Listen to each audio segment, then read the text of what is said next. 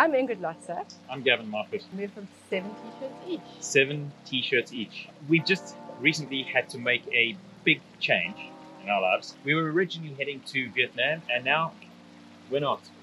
We're heading to Phuket. And I know that sounds terrible. Oh, woe is me. However, we've had so much change in the past couple of months. It's quite a big deal at the last minute to have to make these kind of changes. And the reason we had to make this change was we pretty much remember that at the beginning of the year, we had e-visa capability as a South African citizen for getting into Vietnam.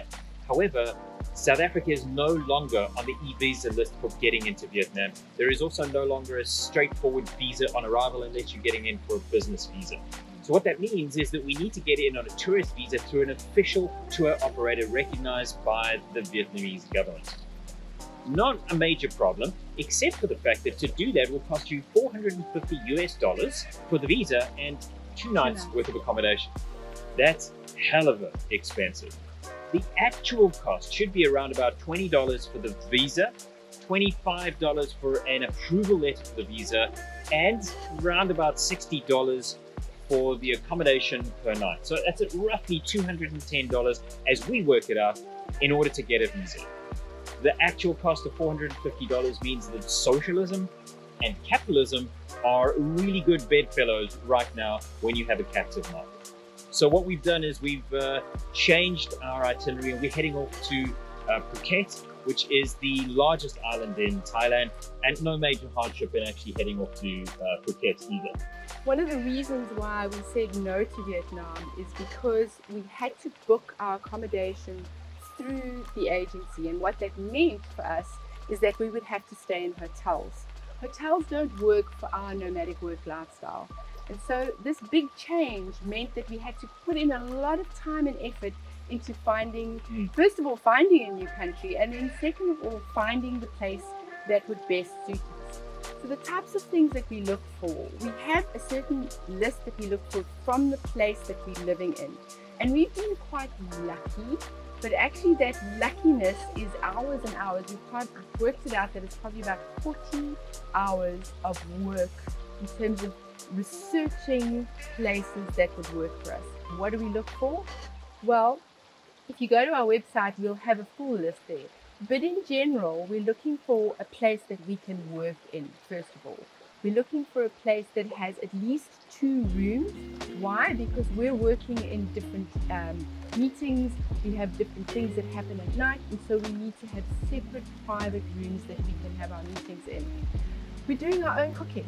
So where are the grocery shops? Are they close by? Do we need transport in order to get to those grocery stores? We're looking for immersing ourselves into the local culture. So we're not interested in the Western food. I don't care if there's a McDonald's down the road. We're also wanting to understand, do we need transport? Do we need a car like we do in Mauritius? Or can we get by with just walking or have a bike?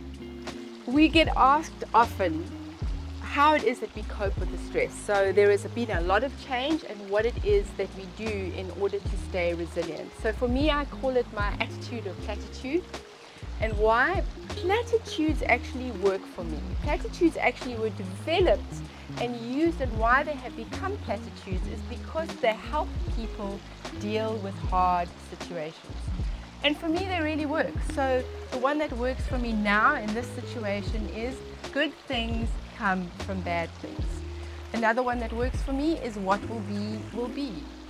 It doesn't matter what you're doing as long as you're having fun. And then if none of those work, then acting your age is for old.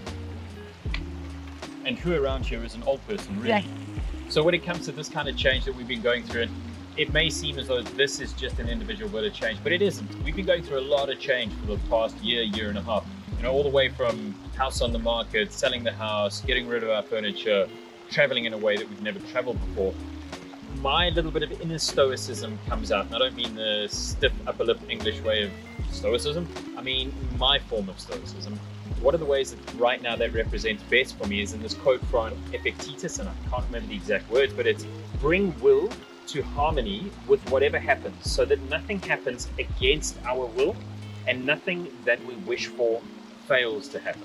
essentially, for me, what that means is this is all part of the plan. If I have a plan, whatever happens is going to be fulfilling that plan. And that's pretty much represented by this. We wanted to go to Thailand, but going to Thailand wasn't going to be now. It may have been later. However, it's now. What that also does is it enables us to go from Thailand to Laos, which is one of the easier routes into Laos, Laos to Cambodia, and then Cambodia on, fitting in 3 places that we didn't think we'd fit in right now.